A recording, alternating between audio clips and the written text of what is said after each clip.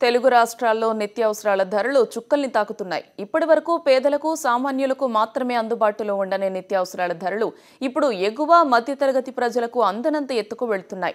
పప్పుల ధరలు కొండెక్కాయి. నెల కింద కిలో 108 రూపాయలున్న కందిపప్పు ఇప్పుడు 150కి చేరింది. మినపగుళ్ల ధర 110 నుంచి 130 రూపాయలకు చేరింది. మేలు రకం చింతపండు కిలో 140 రూపాయలు పలుకుతోంది. మరోవైపు ఉల్లిపాయలు కూడా కొయ్యకుండానే కన్నీళ్లు తెప్పిస్తున్నాయి. కిలో ఉల్లి ధర 70 నుంచి 80 వరకు ఉంది.